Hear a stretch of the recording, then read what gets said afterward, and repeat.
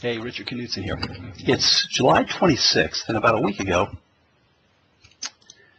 Microsoft made some pretty significant changes to the Dynamics CRM Online.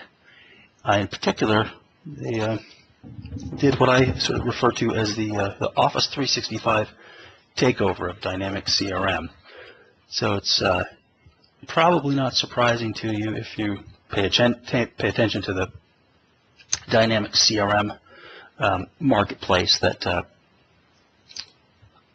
Dynamics CRM Online in particular is going to be increasingly integrated with Office 365, and I know the reasons for this are good, to provide a richer, more integrated, more seamless experience. But in the first real public iteration of this, I've got to say it may be richer and more integrated, but it's definitely not more seamless. A good way to see that is in the provisioning process for a 30-day free trial. For a long time, as a matter of fact, ever since Dynamics CRM Online was launched a few years back, it was a pretty simple process to create a 30-day free trial. Just use your Windows Live ID. You could create as many as you want, so that was nice for creating demos for customers, or maybe CRM Online sandboxes for training environments. There were all kinds of uses for these things. Now what we need to do is so different from what it was before, and a lot more work, and just much less scalable, I think, that I had to come in here and record this just so I and the guys on my team, if nothing else, could remember how to do this from time to time if you do need to set up a free trial. So I'm going to go through that process now, and you'll see the difference immediately. When you click free trial, you come in here. This looks pretty similar. But if I click sign up now, you see this. So what we have to do now, we can't use our Windows Live ID anymore for Dynamics CRM Online. So apparently that goes away for all new organizations that are going to be provisioned here. We need to set up a new account on on Microsoft.com. It's a Microsoft Online Services account. So for every new organization that you provision, this 30-day free trial process, you have to set up a new account. It doesn't take too long, but it's certainly different. Let me go through this, and I'll just go through this process here. I'll pause the recording for a second so you don't have to watch me type, and then I'll resume when I get down to the bottom here, which is the payoff.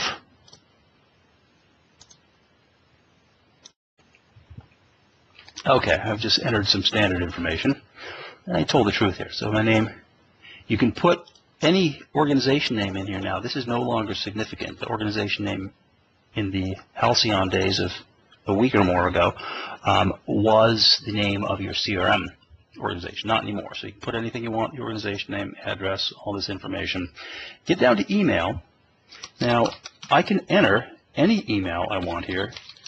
This email address that I'm entering here happens to be my Windows Live account, but that's not significant anymore. You can enter any email you want. It doesn't need to be a Live ID. It doesn't need to be associated with a Live ID, I should say, anymore. This is just where you get communications and links to your organization you set up and things like that. The key difference is this. I have to create a new domain name and check availability. So this is the Office 365 account that you need to create every time. So, and you can only have one CRM organization per Office 365 account. So if what the Office 365 team wanted to do was to sort of create a profusion of temporary Office 365 accounts, at least from CRM consultants like yours truly, we'll have definitely accomplished that.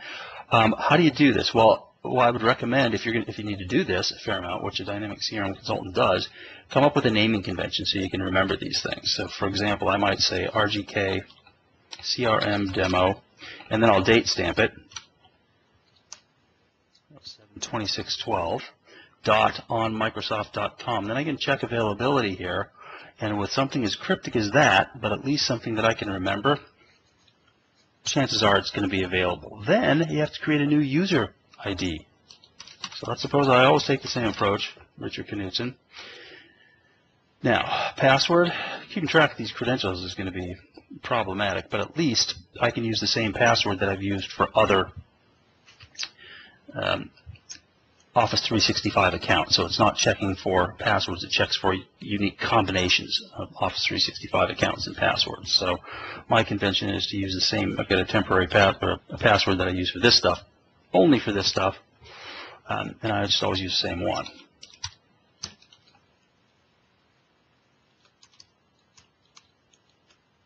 Then, fortunately, the CAPTCHA, the only thing I like about this process, this provisioning process, better than the old Windows Live one, is that the CAPTCHA is much easier to read here. So I can even do this one. I pretty much get these every time. There. And I don't want to be contacted. I can accept and continue.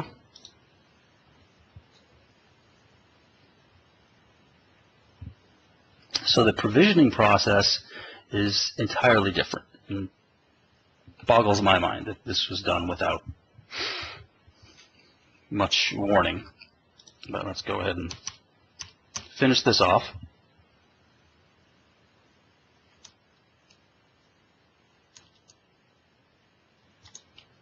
Save and continue. Now, what we've got here is we've got our Microsoft Online or Office 365 account here. Now that's another big difference is when you set up your CRM Online organization, you administer it through here. You don't, for example, add users through the Dynamics CRM UI anymore. You would add users here. And the first thing that has to happen in order for me to do much here is to set up the Dynamics CRM account. And since that can take a while, what I'll do now is I'll switch to my inbox and we'll take a look at a different, we'll sort of let that spin away. So it'll work in the background. And now what I can do is let's go to my inbox, and here's an email that is the email that you get once the trial is set up. So after that provisioning process is done and the thing is set up, you get an email like this.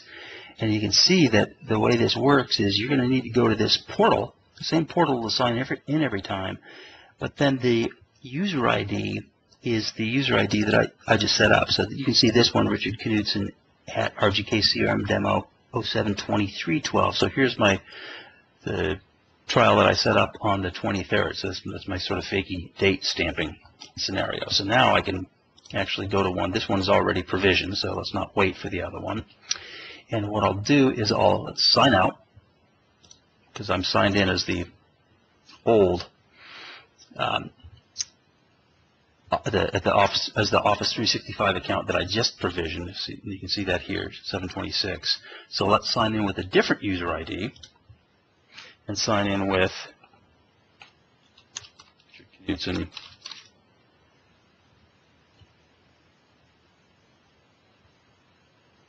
That won't be, or actually I can just, it would be nice if we could copy and paste that.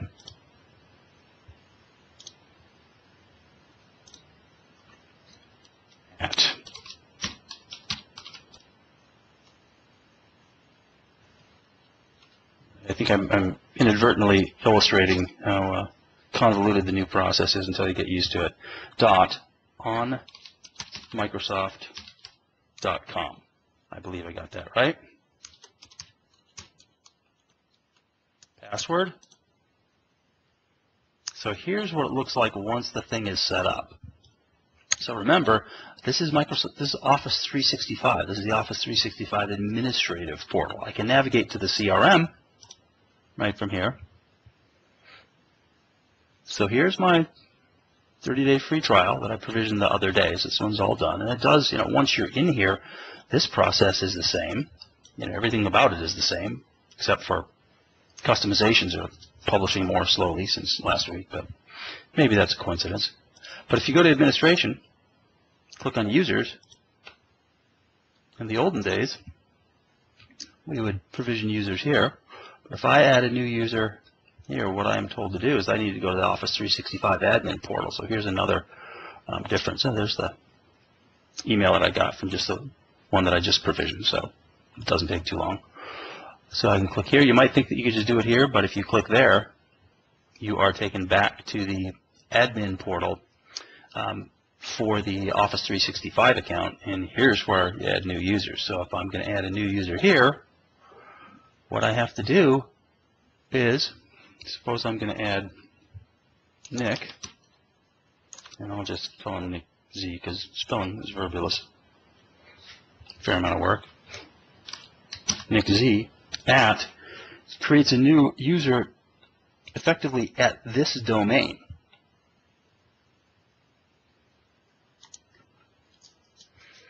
And do I want this user to have administrator permissions? In this case, yes, I do. And this will be a, what do I want? Billing administrator, password, service administrator. How about a service administrator? I have no idea what those things are. I guess I got to learn those, huh? And then I'll use Nick's address. Spell out his name. Get that right. Let's see. Oh. There. Slash. Thank you. Location. Yes. Then we go next. And go ahead and I'll